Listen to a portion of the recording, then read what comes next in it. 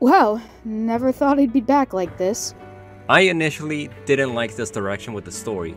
There was just something about this storyline that just hit me.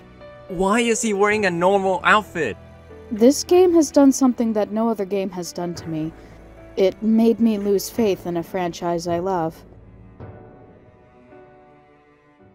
Wow, well, never thought I'd be back with this outfit, but here we are. So I've been hearing your requests. I'm well aware that even with Personathon done, you still want more Persona productions from us. I mean, who wouldn't, honestly? Yeah, and as you can see, we're back for another Duo review. For those new here, I am deeply in love with the Persona series. I went as far as to talk about every mainline title alongside Strikers, so it's safe to say I'm kind of an expert when it comes to this franchise. But I know what you're all thinking. What's next? With mainline games reviewed, how can we outdo ourselves? Well, I'm very happy to say that I'll be reviewing over a game I'm sure a lot of people have been requesting. This little game has been announced right as our Personathon productions were releasing, but due to time constraints, we ultimately couldn't include it.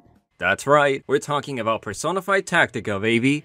I know. Nobody cares about this game, and I know how many of you want that Reload review. It's all P3 this and P3 that. To that I say, we'll get to it. Look, as much as I could and do want to talk about Reload, I first want to actually make a review on this spin-off here because this has to be one of the most polarizing games in the franchise. I would even go as far as to say I absolutely hate this game for what it stands for and how Atlus went around treating it. Tactica has become one of those rare cases that the more I think deeply about this game, the more flaws I start to see on it. My relationship with this game is one filled with many ups and downs. All the way from its reveal and being fairly optimistic, to just having my heart crumble from how much it neglects the development and ideas that were built into these two here. So join me and Captain as we try to dissect both the good, the bad, and the very ugly in this title.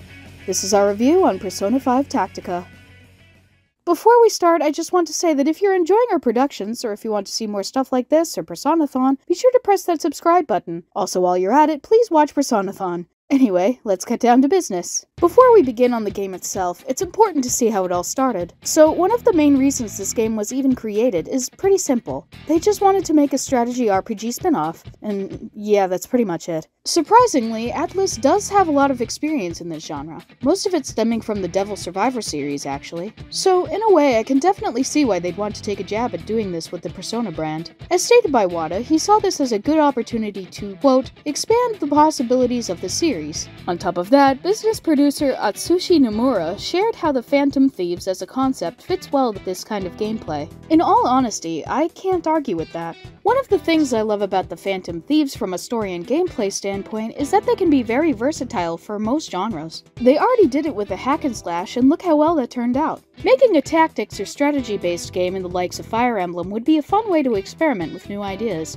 Like I said many times in the past, I'm not against Atlus milking or doing more projects with the Phantom Thieves, so long as they bring a good amount of value to their existence and bring something new to the table. It's nice to see that Atlus greenlit the idea too. Just goes to show that the developers really do have a lot of freedom in the kinds of projects they can work on. As I was doing research for this section, I tried my best to find when they realistically started development, and while nothing is confirmed, it's safe to say that it most likely began right after Strikers was released. It wouldn't be too surprising, since with the success of how that game went, it's likely they wanted to capitalize on making another experimental take on the series. So good on them for wanting to try something new.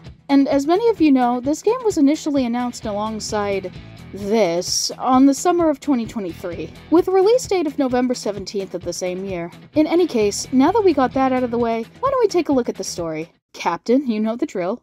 Oh, alright, the story. Well, as usual, the story is somewhat simple. So basically, the game takes place a little after defeating Yaldabaoth. We start off with a little foreshadowing of who we're going to eventually deal with in this narrative.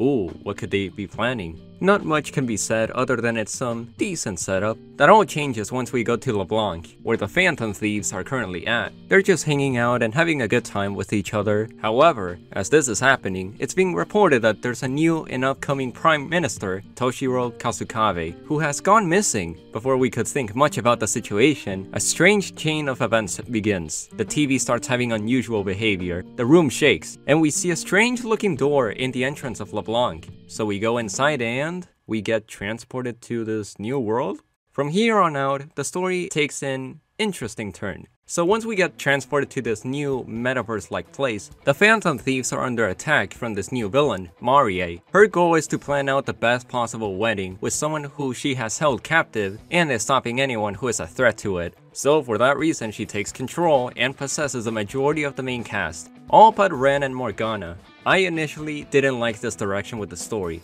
like at all. I never liked stories where they simply grab a bunch of main characters, make them fight for the enemy side, and it revolves around you gaining them back for a final battle. I was legitimately scared they were gonna do that. However, that doesn't happen. You save all of the Phantom Thieves very early on with lots of missions before even fighting the boss. On top of that, you're not just playing as the Phantom Thieves for this game. Meet Irina. She's one of the main catalysts and helps us understand better what's going on in this world. So, to put it simply, Marie is organizing a wedding. As for Irina, she's a leader of the Rebel Corps, an army who wants to overthrow her from her authoritarian rule on this land. So when Irina sees that you're also going against Marie, you both decide to team up to both save the rest of the Phantom Thieves and stop Marie for once and for all. As the both of you are going through that journey, however, you stumble across Toshiro? Wait, the same Toshiro who went missing? Who would have guessed? Anyways, it is now up to you, the Phantom Thieves, Irina, and this Toshiro guy to stop Marie from marrying, well, Toshiro.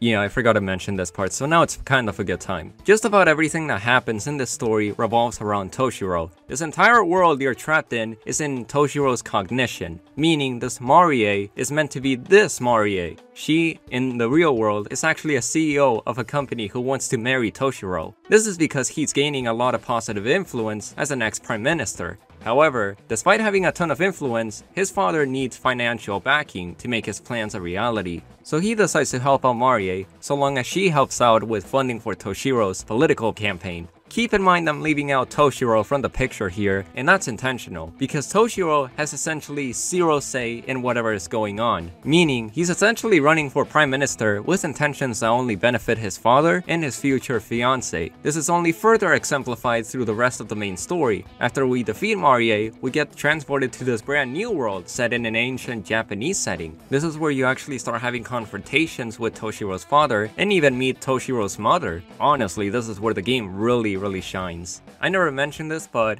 I absolutely hated Toshiro in the beginning. It was nothing personal, but he was just so annoying. He kept playing the pacifist since we met him, saying stuff like, "Oh, we shouldn't fight, guys," or "This is too dangerous." It was until I actually got to this part of the game where he really grew as a character. The thing about Toshiro is that throughout his life, he's constantly been abused. And what's worse is, he was never able to defend himself in any shape or form, ultimately just accepting how cruel the world is sometimes. This doesn't just apply to his family life, but it was also demonstrated with Marie and his school life as seen in the world after this one. The only thing he wished most was be able to spend time with his mom. Unlike his dad, Toshiro's mom was a very caring person and loves him. However, she wasn't able to see him often because she had to go to the hospital constantly due to health problems. All Toshiro wanted was to one day be able to go out with his mom to somewhere fun, like a theme park. And surprisingly, he did his best to make it happen, which it worked. Toshiro took his mom out and both decided to go somewhere to enjoy themselves. Sadly, however, that didn't last for long, because soon after they leave, Toshiro's mom dies in front of Toshiro,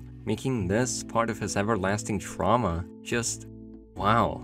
You know, I don't like this game for a number of reasons, but getting to experience Toshiro's development and how he overcomes all this trauma is honestly one of the best parts of this game. It's honestly amazing to see Atlus commit to this kind of character with this backstory in a spin-off of all things. Most of Toshiro's development revolves around him needing to overcome his fears and fully confront those abusing him, from his fiancé to his father, to even confessing to the public for letting himself take orders from these kinds of people. This ultimately makes the people lose trust in him, but he's willing to accept that and even do his best to regain his public image. That's really damn good writing, oh my gosh. And that's just Toshiro. We haven't even touched on Irina yet. However, the more we learn about her, will be the point where the game really shows its cracks in quality. But let's talk about Irina first. I absolutely love her. Irina is first seen as a very humble yet determined kind of person. She knows she doesn't have the strongest army compared to Marie, but she's always doing her best to make sure she succeeds in her revolution, coming up with clever strategies around the weaknesses of her enemies, keeping everyone fired up, and overall just wants the best for everyone. Also, her design's absolutely adorable. I really like her. We also do see a bit of conflict between her and Toshiro's beliefs. I actually really enjoyed the scene, and even does do some clever foreshadowing for who Arena is. I guess this is a good way to talk about it now. So, to put it simply, Arena is essentially a manifestation of Toshiro's repressed will to rebel. She serves as a way to protect and help Toshiro through these traumatic thoughts. It's a very similar case to Futaba's shadow when exploring her palace, where instead of the use of shadow being a threat, they actively try to cure and help the person in their cognitive thoughts. Only this time, however, she's an active fighter who helps the Phantom Thieves. That's really damn cool. What I don't like, however, is exactly what happens in the third act of the game. So, up until this point, I've stuck around talking about the first and second worlds, palaces, dungeons. Actually, wait, they're called kingdoms. Alright. Basically focus on the conflicts being brought up by Marie and Toshiro's father. This third and final section focuses on Toshiro's school life. So, in here we get revealed that Toshiro in the real world was working alongside another student called Eri Natsuhara to call out the principal Ichiro Nakabachi for blackmail and abuse of the students. This is played through a few flashback scenes as we progress through the story alongside a voice talking to us through some speakers. Logically, this makes us think that the ruler of this world is going to be Nakabachi, right? That actually doesn't happen. You see, there's a bit of a twist here. The school and the victims do get revenge at Nakabachi in the real world in the end, but around the same night, Eri and Toshiro just celebrate and have a nice chat at the train station. However, we see Nakabachi, who is absolutely destroyed like Jesus. Wait, is nobody going to call the police with this weirdo around? Anyways, this monster here makes Eri fall off and fall on the tracks, and no joke, she dies. What? This leaves the Phantom Thieves in a panic. We got rid of supposedly Nakabachi. How are we still not done? Worst of all, after the flashback, Arena is completely kidnapped. I'm gonna be very honest and say this actually had me on the edge of my seat. While Toshiro's school life wasn't as interesting or deep as his relationship with his parents, seeing Eri and him getting to know each other and wanting to make a better future for everyone was a true highlight of the story. So, who was this mysterious voice in the end? Well, there's none other than Toshiro himself. Or well, more like a shadow version of him.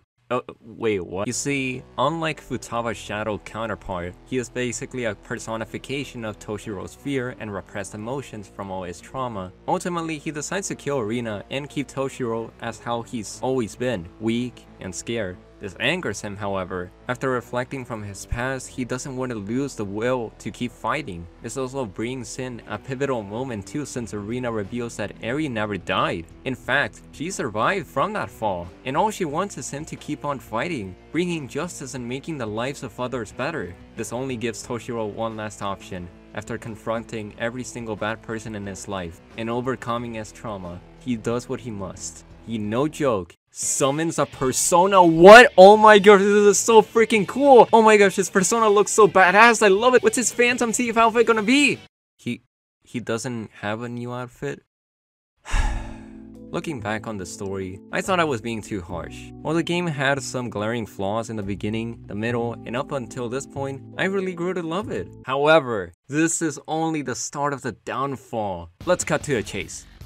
Why is he wearing a normal outfit? Did Atlas forget how important this is? Having a Phantom Thief attire isn't just a cool piece of clothing, it's a symbol of how much a character has actually grown as a person. We clearly see that Toshiro is rebelling against his own cognitive self. Why did you bother making him rip off that mask, give him a persona, but didn't bother to actually make him represent that? Now, I get what people are gonna tell me. One of the defenses that I see a lot is that we're in Toshiro's cognition, so he doesn't really see himself as a threat.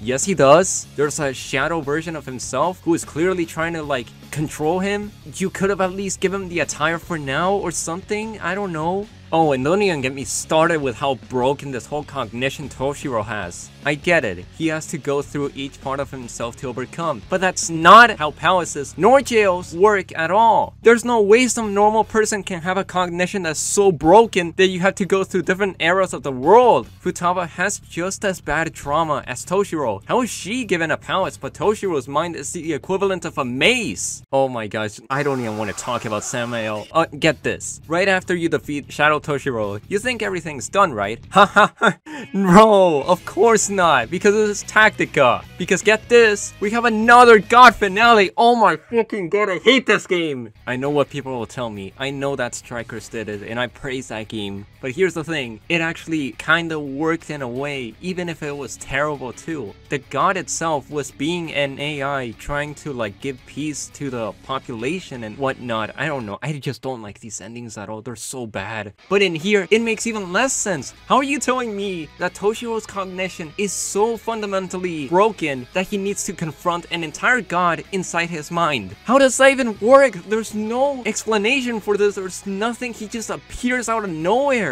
That's like saying after defeating Maruki, guess what? He was just possessed the entire time by a new god called Zeus. Cause why not? I mean, if Tactica can do it, why shouldn't Maruki? Oh, that would make a perfect ending, don't you think? Just forget any sort of development and backstory we made specifically for him. Oh, and that's not even the worst part. You defeated Samael, and everyone's happy, right? Nope, it just never happened. Don't even bother. My voice. Don't even bother mentioning the existence of this game because it never fucking happened.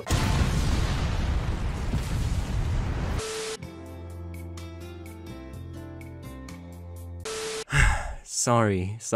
It's just that this game, I have no idea what they were thinking here. But well, sadly that is a very big issue with the narrative, and it's one of two major problems. While Toshiro and Narina have some of the best development in the game, the Phantom Thieves are barely even the focus. Even with the little screen time and dialogue given to them, they just don't do anything. While Persona spin-offs aren't new to flanderization, in Tactica it really feels at its worst. The characters essentially have one defining trait to the point that it's part of their vocabulary. Futaba just straight up just talks with some weird gamer slang that doesn't even exist. Futaba loves video games, sure, but she actually knew how to talk well. Normally, who the hell says they're leveling up? This applies to basically everyone with whatever the writers could have thought of. Now, of course, I'm not asking for every character to have some brand new arc, but at the very least, they could have at least done some interactions or references to what they've gone through. Maybe even better, just don't have the Phantom Thieves. They just feel more like walking pieces of cardboard that just had to react to whatever is coming their way. It also just makes the story super bloated, like you got Arena, Toshiro, Ren, Morgana, and all of these guys along. Why do you need so many if they're not going to contribute anything? If anything, just have Ren and Morgana in the entire story, have everyone else possessed, I don't care. Also, can I ask, where's Sojiro in all of this? It's never explained how LeBlanc is magically going through these different worlds. Heck, what even happened to a LeBlanc in the real world? I can't imagine Sojiro going back to a cafe only to see a giant empty space where it could have been. Please, Tactica, if you're going to have these strange rules, make them make sense. But at this point, why even bother getting this mad? I don't think I've ever gotten this mad at a game, and here we are. All in all, while Persona 5 Tactica does have a lot of major highlights like Arena and Toshiro's development, a lot of the bad stuff just makes the experience significantly worse in my opinion. Let's hope the gameplay can make up for it now. Bunny, you're up.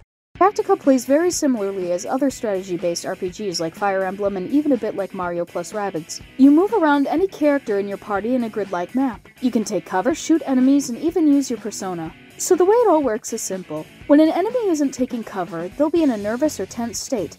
This helps you to be able to knock them out with whatever attack you use on them. By doing this, the game will give you a one more move. Ultimately, this means that you can move to another area or even attack them again. You want to heavily focus on taking out enemies from their cover in order to get as many hits with the one more mechanic. You can do this in a number of ways, like doing a melee attack or simply using a persona. The mechanic may seem a bit too simple, but trust me, knowing how to synergize with your party with this is so much fun. Part of the appeal of this battle system is knowing how many hits and kills you can get with one turn. Oh, and that's not even mentioning the triple threat. Get this. Let's say you successfully knocked down an enemy, but there's a handful of other ones near him. If your other teammates surround them in a triangle form like this, they can do what's called the triple threat. This is basically a snappier and mini version of the all-out attack. I love this so much. Not only does it make dealing with waves of enemies much easier, it also adds another layer of strategy to the game, getting everyone not only to synergize with their attacks, but also be aware of their position to do the ultimate move on them is so engaging. That's not even mentioning how personas work in this game. So while you can take enemies out of their covers pretty easily, it still can be a bit of a challenge. Your gun is essentially useless unless you want to chip damage, and the only way you can really get them out is by using a melee attack.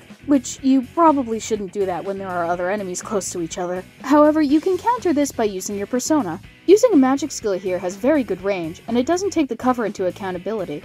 And depending on the actual skill, you can do all kinds of things. For example, if you use an AGI type spell, not only will it push the enemy from where they were standing, it also has an AoE property around it. This is very helpful for dealing with multiple enemies out of cover. There's also Bufu skills, which have a chance to freeze your opponent, making them unable to move for an entire turn. Heck, you can even do status ailments. I will say, however, the way personas work here is a little different. They behave more like support and give you better stats alongside 1 to 2 new spells for you to use. On top of that, just about everyone in the cast can use them. Do keep in mind that you can only have one equipped at a time, so that's a good way to balance it out. While using personas may sound broken on paper, they'll still waste SP, and what's more interesting is that there's no way you can actually regain it aside from redoing the mission. Not only that, the same logic behind the one more strategy applies to you as well, meaning if you for some reason decide to stay out of cover, the enemy can abuse that and also do a few attacks on you. And can I just say how much I love this mechanic where if you knock down an enemy from a high platform and have another one below you, they'll actually attack them as they're flying. It's so cool and another great move to do for that extra turn. Outside of combat though, there's really not much you can do. This game is very focused on the Phantom Thieves aspect of the game. You don't go to school, you can't walk around in a small hub area, and there's no confidants. The only true resemblance of it are in the skill tree that every character has. You gain what are called GP points, mostly by progressing the story, doing these small dialogue exchange scenes, and doing side quests. Look, I hate to be that girl, but there's barely any variety in enemies. For the first kingdom, you only fight like 3 kinds of enemies. The basic ones, these strong ones who attack back at you if you're close enough, and these drummers who do buffs. To be fair, they do add brand new enemies in the second kingdom, but in the last one, I can't name any more that they introduced. They just have a mix of the ones from the previous 2 on here with the tendency of bringing reinforcements. This just makes the game to be very repetitive and overall a slog to get through, and at worst, it makes the missions blend into each other with very few even standing out. Believe me when I say that the main things making some of the missions memorable are the locations and music. It's sad, because they do seem to have tried with the gimmick variety. The second kingdom has this door switching mechanic where you need to have one of your characters standing on a button in order to move around. It's easy to get lost with what buttons activate what doors, but at the same time it did keep me more on check for where I want to have my party. The problem here is that while these are decent ways of making the game feel fresh, they're only the exceptions, not the rule. The first kingdom is full of the same kinds of missions. Kill all the enemies, make it to this glowing rectangle, ooh, and if you're lucky, kill every enemy within a set amount of turns. What doesn't help is that the environments are just as samey. Atlus was able to make different looking locations with their own music and aesthetic, but wouldn't it be cool if they gave this game the Persona 5 Strikers treatment too? Take this mission for example. You're taking down enemies inside a party. Why not have, I don't know, that giant cake over there be used as a weapon? Tip it over, make a mess in the place to give you an advantage in the fight. Or heck, have a mission where you're setting off bombs in the prison to break free the Rebel Corps members who've been captured. It's moments like those that can make a mission so much more memorable and impactful to the story. Alright. Maybe I'm being too harsh on it. While there are some glaring problems here, I'd consider these more like opportunities they could have taken but didn't in the end. As a whole, the gameplay for Tactica is, pretty good, I will admit. For what it does really well. The combat system is genuinely amazing and so engaging. It's just those small problems and missed opportunities that pile up and could have made this an even better experience. It's hard to say how much time Atlus really had to develop this game. Based on how the final gameplay is, I don't think it was that much. With that said, why don't we get into the reception? About that. Oh, right. So, the thing about Tactica is we just covered what the base game has to offer. For some reason, Atlus decided it was a good idea to make a completely separate campaign sold separately as DLC, and this has to be probably the most blatant attempt at this sort of practice. Also known as Repaint Your Heart, this is a completely new storyline that features Sumi and Akichi from Royal. However, not only does this take place before the events of Royal, it's also not canon like Tactica.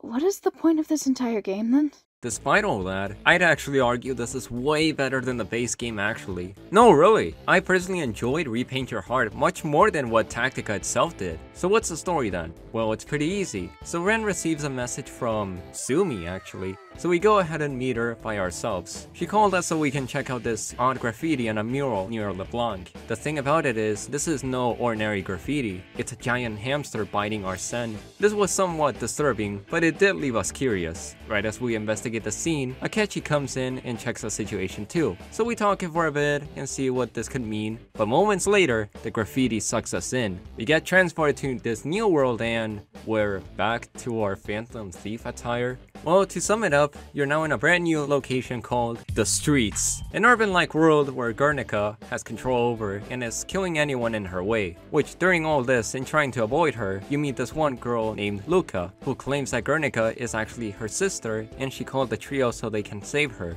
One of the main reasons she's even doing this massacre is because her mind was corrupted by this one bird she has named Jerry. Great name, by the way. So it is up to you, Akechi, Sumi, and Luca to bring Guernica back to normal and defeat Jerry. Was simple, and sadly, we do have another god ending here. It's much easier to look past some of the flaws here, even if they're words on paper. Let's start with the positives. I really like that we only have the royal trio for the story. It just makes the narrative a lot more focused. It also feels like they're able to contribute better as a team. We got Akechi, who's the brains of the investigation, while Sumi is here along for the ride and just trying to help out where she can. It's pure fan service at its finest. And that's just the trio. We haven't even gotten to Guernica and Luca's character. So basically the streets behave similarly to Toshiro's cognition, with you seeing certain things that represent what's going on in Guernica's mind. However, it doesn't feel as logic-breaking as the kingdoms in the base game. I like to think that the streets are a mix between a palace and jail. You have a very open area with different locations. Though, once you deal with the true culprit behind the world, that graffiti you use to get in just vanishes. Whatever the case is, I personally really liked Guernica and Luca's backstory. These two were basically sisters who grew up alone, and while they've stayed without a home for the majority of their life, they had each other and their passion to do art to keep going. Not just that, one of the biggest reveals in the end is that Luca is actually a cognition of Guernica's sister, who sadly passed away. This revelation was strong enough that it broke Guernica out of Jerry's control, and is now helping us defeat them.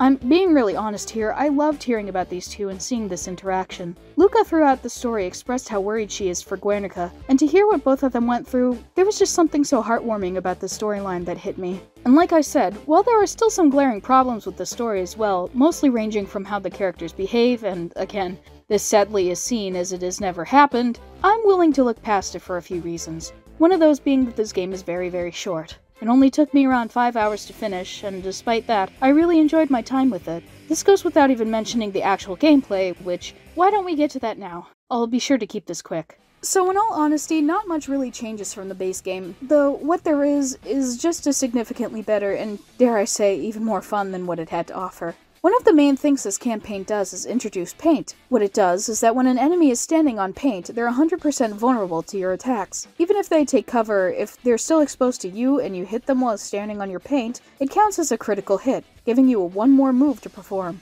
This changes everything. It makes the game so much more challenging and engaging, not only by having to plan out a good chain of attacks, but also to make sure your paint is the one your opponent is surrounded by. That way you can abuse the one more system to its fullest potential. You automatically splash a bunch of this paint by shooting or attacking an enemy. Not only that, there's these barrels you can shoot or push to cover even more ground. It's this one simple but unique addition that really makes the game keep you on your feet. Do keep in mind, however, that everything I just said also applies to you too, so be careful by not stepping where the enemy's paint is, which that just adds more fun to the challenge. The missions are also really creative too, offering new obstacles like these drains that can actually be very helpful if you need to deal with the heavy enemies. Like Tactica's core gameplay, it's all about how you use the tools that are given to you that will help you beat the game. Also, can I just say that the music here is so much better and memorable compared to the base game? I don't know how much priority Repaint Your Heart had, but by the looks of it, I see so much more passion put into it.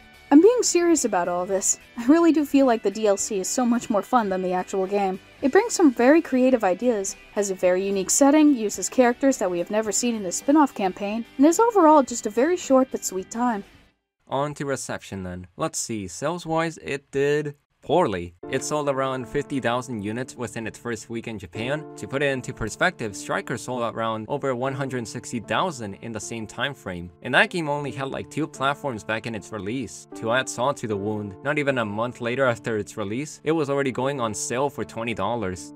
I seriously spent $80 on this game. If that doesn't tell you how disappointed it makes me feel, I don't know what will. Safe to say that this game was an absolute flop. To be fair, Atlas really didn't do much with this game. While the Japanese branch seemed to be better at promoting Tactica, the West almost despised the game from the looks of it, not being able to share it around online, barely any marketing. All the same problems you can expect with Soul Hackers 2 have been made with this game, but in a much greater extent. If it did poorly, at the least it was led by the people who actually played it, right?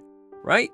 Yeah, it's kinda complicated. The consensus behind this game is that it's a decent time, but not really a great game, with most people giving it 6 to 7 out of 10s for it. For a good while before it's released, it felt like this game never existed and very few actually wanted to bring it up. Now after actually playing it, it's really easy to see why it is. You know, I just want to make something very clear. I never intended or wanted to hate on this game. Ever since it was announced, I wanted to keep a very open mind. Maybe, just maybe, this could be a game that I could love as much as Strikers. The reason I love Strikers so much is because it is a game that really exceeded my expectations ever since it was announced. So to see Tactica do the opposite and break my heart, even after trying to give it a chance over and over again, I just couldn't anymore. It was because of this game. This game and Reload really made me want to just abandon doing Persona productions. I couldn't get myself to finish this game. It was that bad. Seeing the ending, seeing everything that goes wrong, and only seeing people now hating on Persona 5 really made me want to move away from doing Persona productions and the fandom. It's really hard for me to say this because I love Persona. Persona 5 was one of the first games I played that got me into the series. Even after trying so hard to stay optimistic, pre-ordering it, trying to give it as many chances as I could, this game has done something that no other game has done to me. It made me lose faith in the franchise I love. Not the Persona franchise itself, rather the Persona 5 brand. I wanted this game to be amazing. I actually thought that they learned from the dancing games. I wanted Atlus to prove people wrong and overcome the odds, but ultimately it didn't achieve that. What it did was taint the public perception of P5, made the hatred for P5's milking even louder, and it will always remain as the P5 spin-off that nobody wants to acknowledge, always living under the shadow of the other title announced alongside it. Tactica, to me, is a middle finger for all of the great things P5 built up towards, and the people who were hoping it would have been something special. For whatever this game does do decently well, there's two other things that make me despise it. I don't think there's ever been a game I felt genuine disappointment to. Should you get Persona 5 Tactica? Well, if this is anything to go by, sure, give it a chance. Maybe it's something you can appreciate despite its flaws. But as for me personally, it'll take so much more to have hope with the Phantom Thieves again. This is Akari from Mintjoy Pictures.